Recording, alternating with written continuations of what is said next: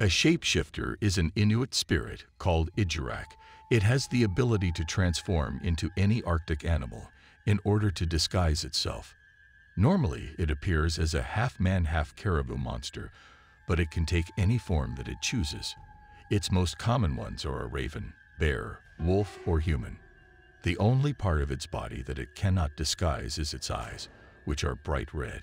No matter what form it takes, its eyes will remain red. They will change their shape in order to fool travelers and cause them to get lost in the snow. They will also kidnap children and hide them away or abandon them in the wilderness.